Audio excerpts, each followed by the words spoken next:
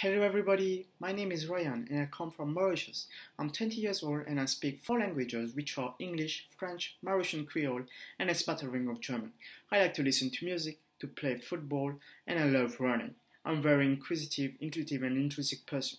I love going on adventures and discovering new things, which make Germany, especially Munich, the ideal study destination for me. Germany has always been my first choice. I have constantly been fascinated by the discipline and professionalism Germans proudly show in fields such as sports or the automobile industry, amongst others, which explain why Germany remains a thriving and innovative nation.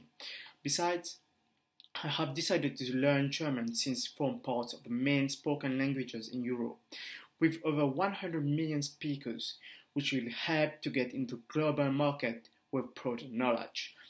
3 months ago, due to coronavirus, I was stuck in my home country, and thus I had opted for online German training with Centrum.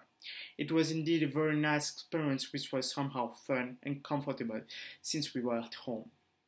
We had really good teachers who were empathetic and very friendly.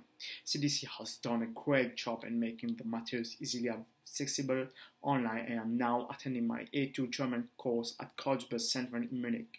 I'm now looking forward to completing up to my C1 course at CDC, which is a very good language school. Being away from home, I miss my family a lot, especially my little brother with whom I share a special bond. Next year, I will definitely pay them a visit.